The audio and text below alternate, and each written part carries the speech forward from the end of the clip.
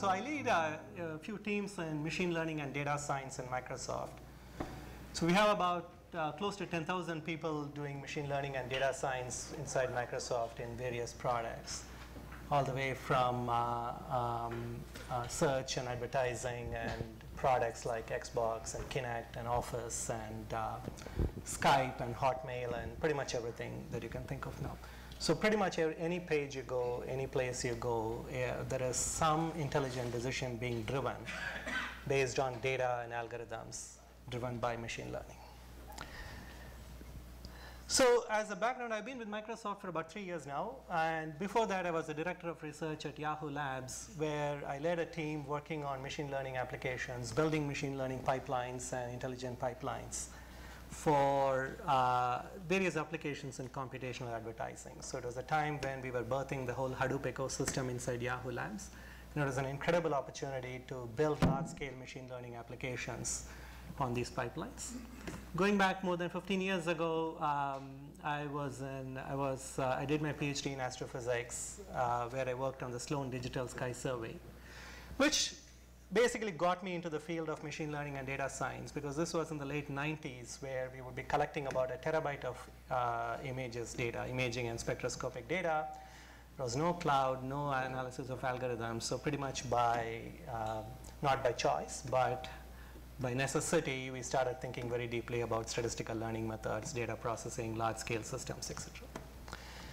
Now, I want to talk to you about data science economy, but before we go into the economic aspects of this, in fact, I probably won't touch on the economic aspects of this at all today. I just wanted to give an overview about my personal thoughts about what is the data science economy. How does it look like? And what will drive it? And a lot of these things are my own perceptions based on observing developments over the last 15-20 years in different fields across machine learning systems, applications in the industry, and birthing solutions, intelligent solutions. So first of all, what is the data science economy? I characterize this pretty broadly as any application, any data-based application that enhances the human experience. That's yet another abstract term. What does human experience mean? Basically, any applications that enhances human experience by, say, improving your health or quality of life. Anything that has to deal with, say, wearables, for example. That enriches your social and professional relationships, entertainment. Applications, data-based services like Facebook, LinkedIn, all fall in this category. That lets you get better education, better knowledge, and satisfies your intellectual curiosity. In any application that uses data, in any of these endeavors, is part of the data science economy. That enriches your travel and communication experiences. So, the one drivers, what are the ingredients that go into creating such an applications? Right? Applications that enhance human experience using data, using algorithms, using systems, and most of all, with humans.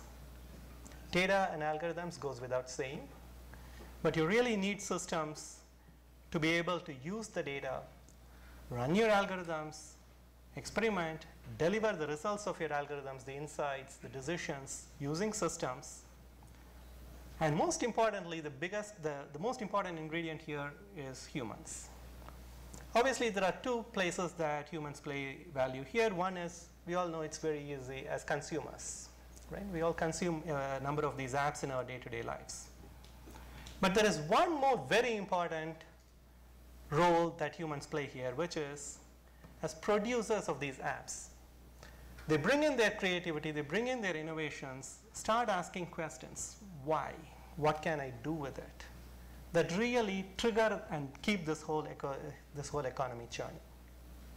Okay? Now, how will the whole data science economy look like? I'll share my own thoughts around this.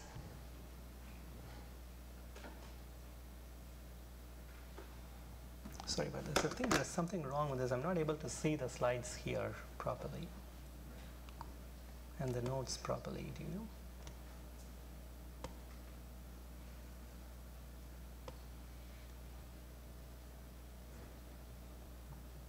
Just give me 1 second while I get this. Okay, I think I got this now. Okay, cool. Now, before we do this, before I tell you what a data science economy looks like, let me ask a very simple question. It's probably very unrelated at first blush, but why do we all have one single central nervous system and one single brain? Why don't we have brains distributed all over our body? Why don't we all have computing nodes situated all over our body? Earthworms have distributed brains. And I think the tentacles in octopus are intelligent to some extent, depending on how you define intelligence. But other than that, pretty much all creatures have a single brain in a cranium in one part of their body. What makes it so special? Why is it that there's only one brain?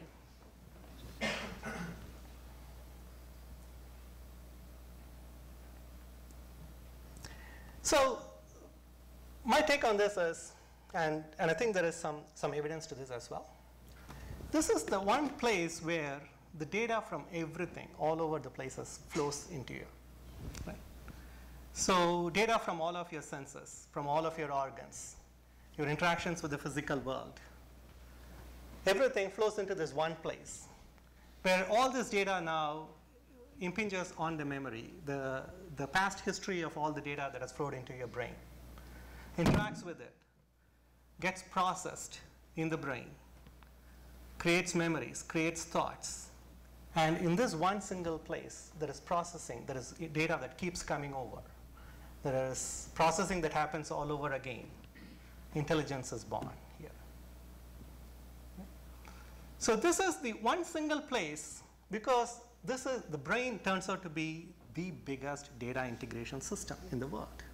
It's the one place where all the data from every source, every interaction from your birth to death gets assimilated, gets processed, gets turned into intelligence.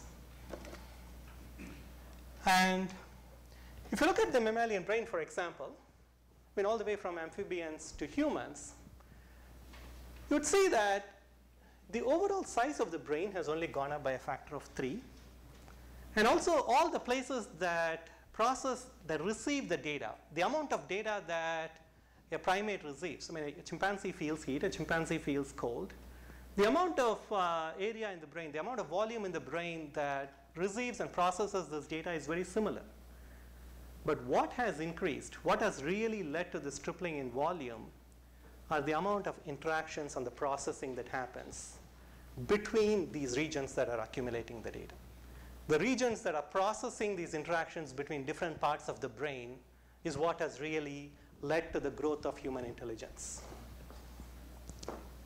So if you look back at the last 7, 8 million years when we have evolved from chimpanzees to humans, what has really gone on is the amount of the brain that's going to collect the data remains the same, but the amount of brain that's processing these data, that's integrating these data sources through connections. There are now about 10,000 more connections between different parts of the brain than there are neurons in the brain. So it is this connection and the processing that happens by integrating these different data sources that's really led to intelligence.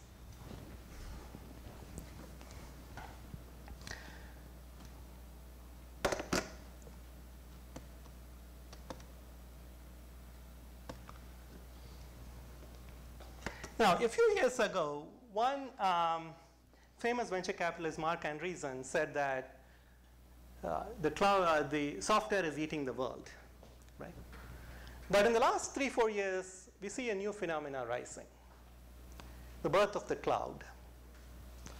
The cloud is eating software. It's turning software into services. The cloud is also eating data. It's eating data, it's eating software, it's applying software on data to turn into intelligence. So really, my perception of what the data science economy, what will drive the data science economy is the intelligent cloud. Right? Cloud systems where a lot of data gets integrated, there's a lot of processing that happens that integrates all these data, analyzes the patterns, applies algorithms, and develops intelligence using this data the enormous computing and storage capabilities of a cloud, and births intelligence. So effectively, cloud systems that learn from data and improve with experience are going to power the data science economy, namely the intelligent cloud. Now, that was a very high-level argument. Let me give some thoughts about why I think the intelligent cloud is evolving right now. I feel there are two main factors that are driving the evolution of the intelligent cloud. One is connected data. The other one is ease of delivery of this intelligence that's born on the cloud. Let me talk about connected data first. Now, this chart here shows the amount of data that is there in the world, in the planet. The x-axis is time, y-axis is the amount of data. In the mid-80s, all of the data that we had was basically analog. Right? There was data in the form of books, data in the form of tapes, audio tapes, video tapes, data in the form of gramophone records. These were all analog data. There were roughly about 2.5 exabytes of it, so about 250 petabytes. That's about it. In the 90s, we started seeing the arrival of digital data. Right? CDs came on the scene, DVDs followed, client-server computing started, so data started becoming more and more digital. In the mid to late 90s, internet came on the scene, digital data really exploded, and around the time of 2000 or so, digital data started overtaking or becoming equivalent to analog data. Then, till about 2007, 2008 or so, a new phenomena happened, which is the arrival of the mobile ecosystem, where a lot of the data and the growth of a lot of data centers that are collecting this data and are connected to the internet. So suddenly you had an explosion of the digital data. The analog data stayed roughly the same. The top two things, data centers and PC devices, now had one more extremely important characteristic. Namely, they are internet connected. So data now starts having an IP address. You can reach data, you can work with data, you can derive intelligence from data, you can aggregate data from different places, you can connect the data from different sources and start processing them with the massive power of the cloud to start putting together intelligent applications. Now, what's happened today? The cloud, and there's been a whole growth in the space of digital data, especially internet connected digital data. With the arrival of things like Internet of Things, sensors, mobile, everything, the digital data has continued to explode and grow. The analog data has basically fallen off to zero. And now there is about roughly 10 zettabytes, 10 zettabytes of data. So roughly 10 million petabytes of data. Right? So we've gone from around 250 petabytes of data to about 10 million petabytes of data, but more than that, more than half of it is internet connected on the cloud that are addressable, connected data. Now let's project it further. By 2020, which is not too far away, in 5 years, even the non-internet connected data is going to reduce. Most of your data is now going to be in mobile. It's going to live on data centers that are internet connected, that are reachable and addressable. And suddenly, more than 95% of the planet's data, information, insights, intelligence is going to live on connected cloud.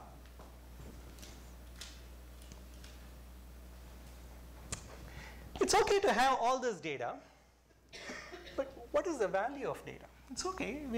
You can get to 50 zettabytes of data in like another 5 years. That's 50 million petabytes. But what is the value and use of this data ultimately? So Joseph Sirosh, who's the VP of Machine Learning Microsoft, has an interesting quote, and I thought I will borrow it here and then share it with you. He says, insights and predictions are worth pennies. Decisions are worth dollars. This goes back to David's point about decisions driving everything, being the most economical, valuable entity. But data itself is useless. So with that, now what do you do with all this data? Okay, there are now, it goes to obscene numbers. It's like millions of petabytes, tens of millions of petabytes. Who cares beyond a point? Because at that point, it's going to go into useless realm. What do people do with data? Typically, we have seen people do 4 things. Right? One is we do retrospective analysis. You want to analyze what happened in the past, create reports, create dashboards, create insights. And with a lot of computing power in our fingertips, we want to do them faster. You want to do them cheaper. Second time is real-time analytics. You want to do pretty much similar things, but now on data that's flowing in near real time from sensors, from IoT applications, etc. You want to analyze what happened. Third one is maybe you want to use the historical data, learn some models, capture the learning, and apply it to predict your future, predictive analytics. All of these things fall into the pennies category. Right? The value of all these 3 fall into the pennies categories. What really drives value is this last one, intelligent applications using data that can drive decisions. That's the dollars category. That's the one that really creates. The pennies and dollars are more metaphorical, take them relatively. But in terms of relative value, one of those intelligent SaaS apps that drives decisions is probably worth 100 times any of these, the first three tiles here. The second thing that has happened is the easy delivery of intelligence. It's one thing to have intelligence. It's one thing to be able to model data. It's one thing to be able to derive insights. But how do you use that to make decisions and drive the decisions in these applications? Here, let me tell you a story of the connected cow. How many of you have heard of the connected cow? A couple of people. Okay. It's a very interesting story, and I thought I would share it broadly because I think it has all the sexy elements you hear now, right? Internet of Things, machine learning, data science, applications, everything. Now, what you see here are cows, right? And look at the instruments at their bottom. These are pedometers that the cows are wearing. Right? These are actual pedometers, wearables for cows. And these wearables are Wi-Fi enabled. What they do is they count the number of steps that the cow takes. Right? They're Wi-Fi enabled. They transfer the data to the cloud through some local routers. They come to the Azure cloud. And this has been going on for a while. It's okay now. Do cows need to take 10,000 steps a day too? Well, before I answer that, let me tell you something else. We find that every company we hear, every business we see is at its core a data company. Even a business like a farming business, one of the oldest traditional businesses you would see is at its core a data business. What do I mean by that? Now, its output, think about the output of a farm, dairy farm. It outputs milk and dairy products. It outputs beef. Right? These are the 2 main outputs. The farmer's job is to maximize this output with certain constraints. There are constraints on how much cattle he has, how much pastures they have to graze the cattle, how many facilities he has, and most importantly, human labor, right? How many farm hands does he have access to that he is paid? By the way, farm labor is very expensive. Right? So, what does a dairy farmer, what can he do? Now, it turns out there are 2 things that a dairy farmer can do, right? And this at the core is what a dairy farming business comes down to. Keep the cattle healthy, prevent health issues, detect health issues early, do vaccinations, medicines, keep the cattle healthy and productive. Second one is he can improve the cattle production, increase the size of his cattle by accurately detecting estrus. Now, for those of you who remember our high school biology, I certainly didn't, I had to look it up. This is when the cow goes into heat, right, and is ready to mate and bear a calf. So it turns out that how you detect the estrus turns out to have a huge impact, and basically making sure that there is artificial insemination of the cows at the time that the cows goes into heat, or rather gets into the mood, is extremely important to improve the pregnancy rate of the cows. For example, the normal consumption rate is about 70%. A farmer's manual detection of estrus rates is about roughly 50 to 55%, right? I mean, trained farmers can do this about half the time. And the pregnancy rate is about 40%. But if you can improve the estrus detection rate to something like 95%, it goes up all the way, the pregnancy rate goes up to 67%. So the farmers can basically double, almost improve their cattle production by like 2/3 just by simply accurately detecting estrus. Now, how does this have to do with data science, data economy, all those things, cloud, everything? But this accurate detection of estrus turns out to be extremely hard, by the way, right? I mean, even experienced farmers only get it right half the time. And like what happens in most of these cases, the estrus lasts only for about 12 to 18 hours, once every 3 weeks. And also, most of these types of activities happen between 10 p.m. and 8 a.m. at night, right, when the farmer is very tired after a very hard day's work. Now, how can technology help here? How can farmers tell when the time is right for hundreds of cows? Now, imagine you are a farmer with like 500 cows, and you are doing a dairy farm business. What do you do? Right? A farmer in Japan basically asked the question, right? I mean, what can I do? How can I improve the efficiency of my detection of estrus? And he asked this question to one of our partners in Fujitsu, right? He basically asked this question to some researchers in Fujitsu lab, who's one of our partners. The Fujitsu lab guys knew that, and they went and instrumented the cow, put variables on them, set up a system where through local routers, it's going to a network and lands up in the Microsoft Azure cloud. They built a system that can automatically detect an alert when a cow goes into estrus. Right? Send a mobile alert to the farmer when the cow goes into estrus. Now, before I go into the efficiency of this, let me just tell you one secret that let them do this. How do you detect estrus? If an experienced farmer is not able to do it, how do you know? It turns out that these Fujitsu researchers then went and consulted some academic researchers in the agriculture research community, and found that there has been a lot of work, research work done in this very particular topic. Right? Specifically, let's look at this chart. Right? The x-axis here is the time. It goes from around 9 a.m. in the morning on one day to about 5 p.m. the next night. The y-axis is the number of steps that the cow takes, right, as she paces around the farm in the pastures.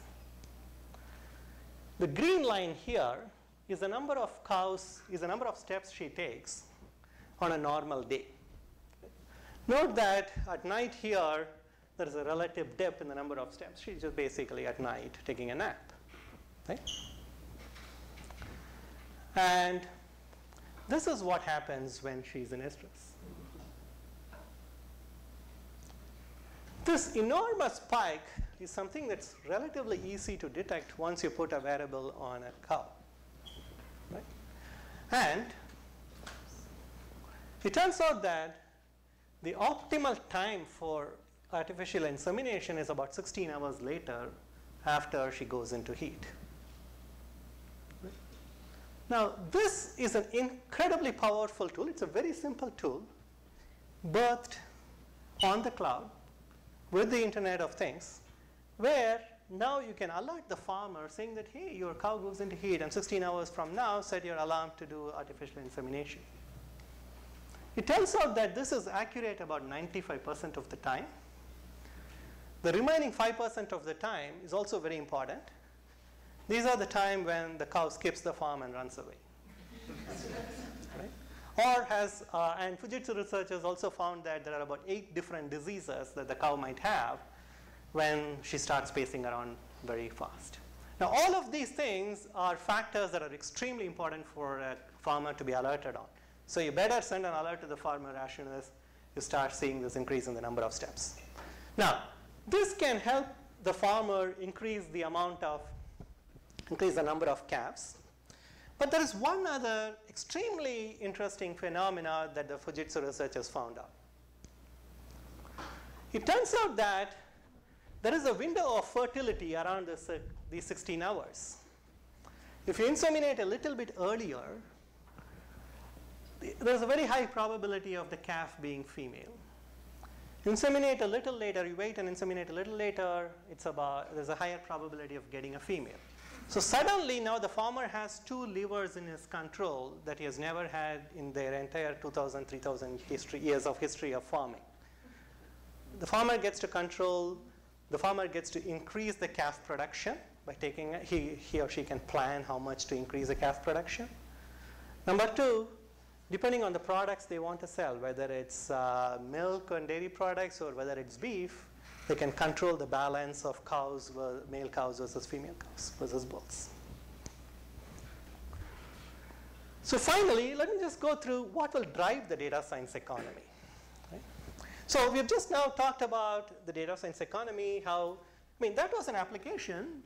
The connected cow was an application that used data. That was only possible because you could send the data, you can instrument the cows. There's Internet of Things.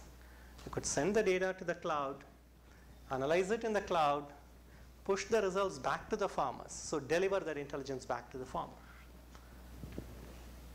Now, what will drive the data science economy? Let me ask a simple question here. How many of you are wearing custom-tailored shirts today? Where you went to a tailor, took clothes, got it stitched? Nobody.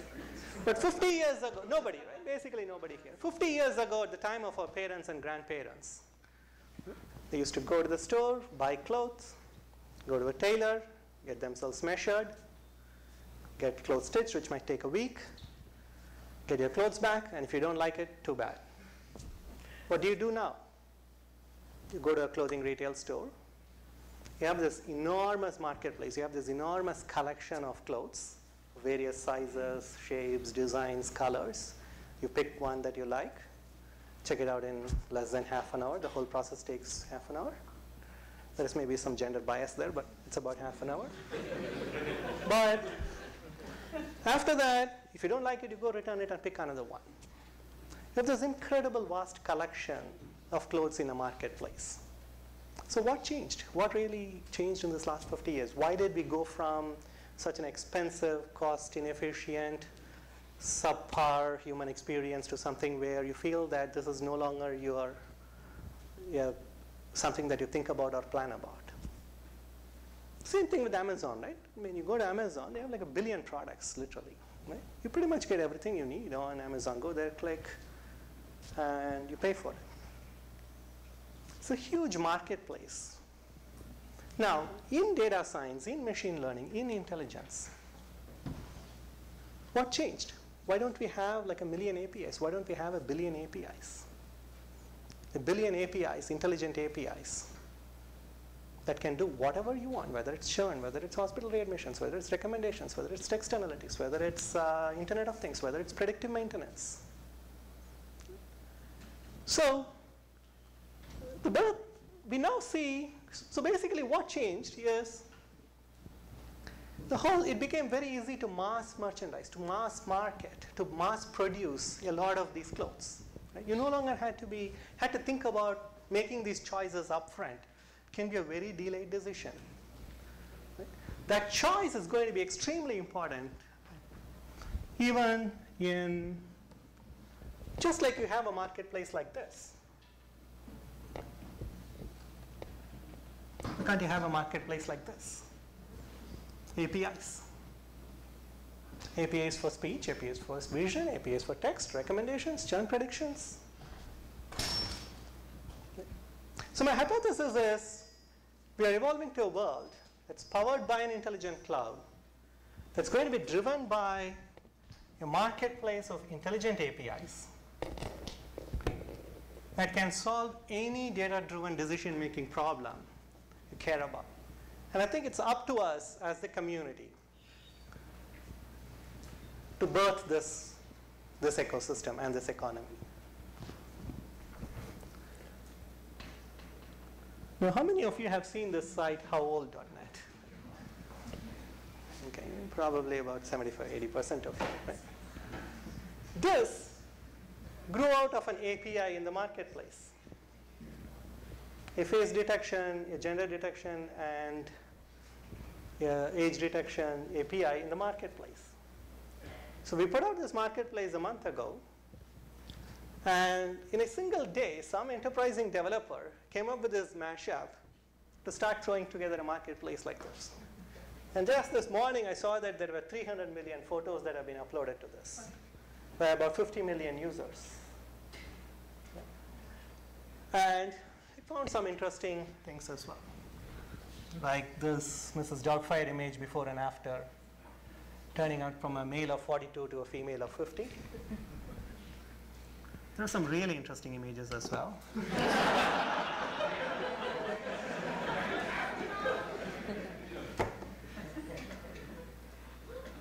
And this.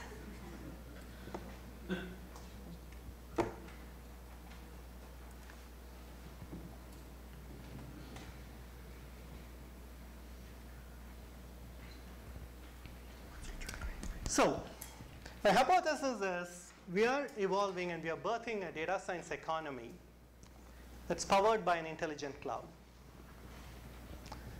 A cloud that turns hardware into software, turns software into services running on the cloud. A cloud that uses these services with data to create intelligence and delivers that intelligence through a set of cloud-hosted APIs in a marketplace.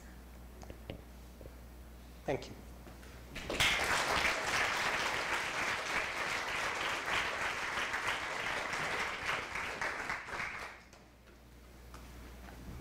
Vijay, high time to unplug.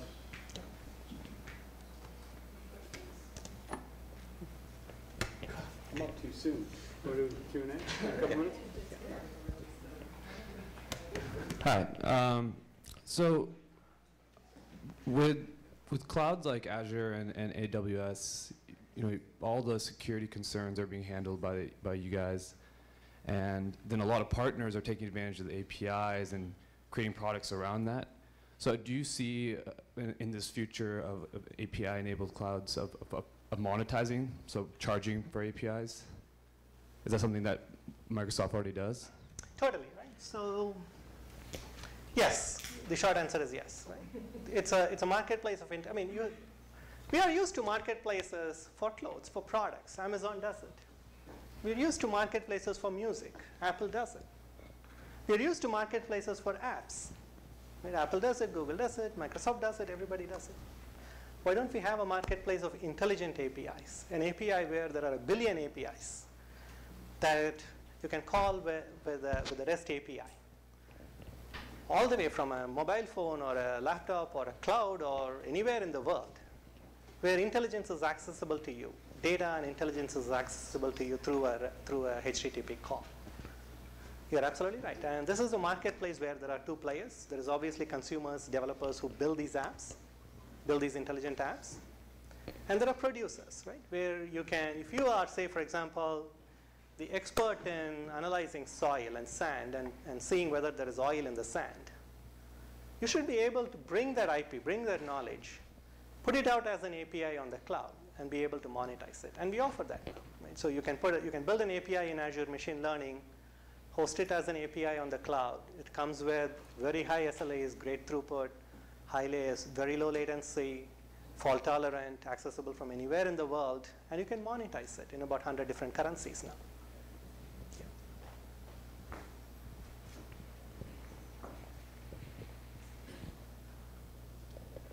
I don't know if it's a question or comment, but what's your take on an application for that cow problem? Are we really solving a problem, or are we creating another problem? Because in a short term, yes, we are answering or we are solving this problem of profitability for a farmer. But it makes me think that are we interfering with the natural process of survival or birth control, or what are we really doing in the long term?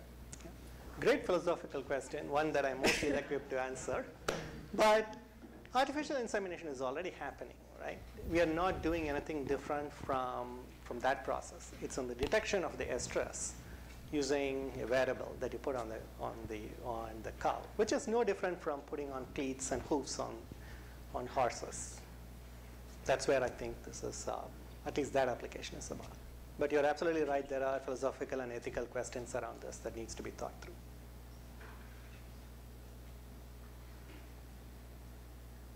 All right. Thank you.